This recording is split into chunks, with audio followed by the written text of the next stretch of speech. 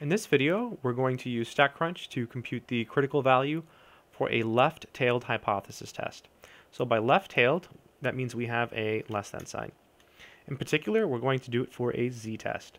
We're basically going to do problem number 10. It says, suppose that in a left-tailed hypothesis test, that means you have a less than sign, the test statistic is negative 1.81, and alpha, which is the level of significance, is 0.05.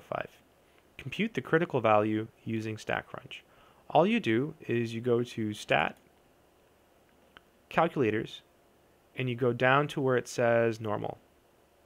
And then you left click. You leave the mean and standard deviation alone. Because it's a left-tailed test, you leave this at less than, and then you want to enter the value of alpha in your second box, so 0.05.